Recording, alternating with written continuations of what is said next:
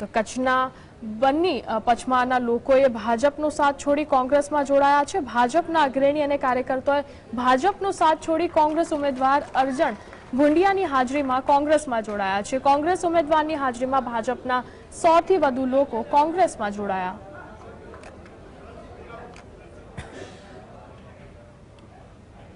રાજકોટમાં રાહુલ ગાંધીની જનસભા પહેલા રાજકોટ કોંગ્રેસને મોટો ફટકો પડ્યો છે। રાજકોટ દક્ષિણ બેઠકમાં આવતા વોર્ડ નંબર 17 અને 18માં કોંગ્રેસમાં ભંગાણ સર્જાયું છે। 10 કોંગ્રેસ આગેવાનો 100 કાર્યકરો સાથે કોંગ્રેસને રામ રામ કહીને ભાજપમાં સામેલ થયા છે। ભાજપ નેતા ધનસુખ ભંડારીની હાજરીમાં તેઓ ભાજપનો કેસરીયો ધારણ કર્યો।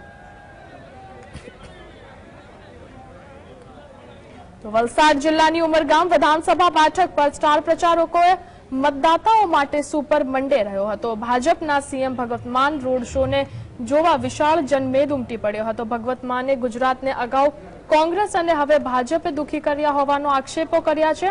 લોકોના પ્રશ્નોના જવાબ તેઓ આપ્યા હતા। ત્યારે ઉમરગામ તાલુકાના રાજકારણમાં વર્ષો બાદ કોઈ રાજકારણીનો રોડ શો યોજાયો છે કે જેમાં ત્રિપાખ્યા જંગ દ્વારા જે છે તે ખુલ્લો મુકાયો છે।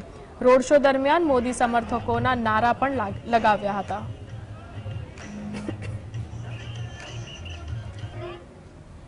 સુરતમાં કાપડના વેપારી મતદારોને રીઝવવાનો પ્રયાસ શરૂ કરવામાં આવ્યો છે। કાપડ વેપારી મતદારોને રીઝવવા મંત્રીઓએ સુરતમાં ધામા નાખ્યા છે। કેન્દ્રીય ટેક્સટાઇલ મંત્રી પિયુષ ગોયલ પણ સુરતની મુલાકાતે આવ્યા છે। સુરતના રિંગ રોડ પર સ્થિત ટેક્સટાઇલ માર્કેટ ખાતે કાપડ વેપારીઓ પિયુષ ગોયલ બેઠક કરી હતી।